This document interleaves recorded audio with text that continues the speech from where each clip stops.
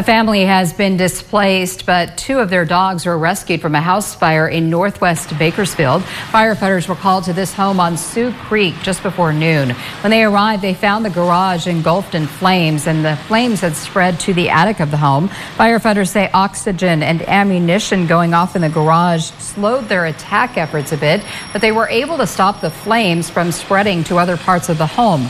Those who lived there got out before firefighters arrived, but 3 dogs were still inside. Firefighters were able to save 2 dogs, including this one that our videographer caught being reunited with its owner. The home has been red tagged, and the family will have to find a new place to live.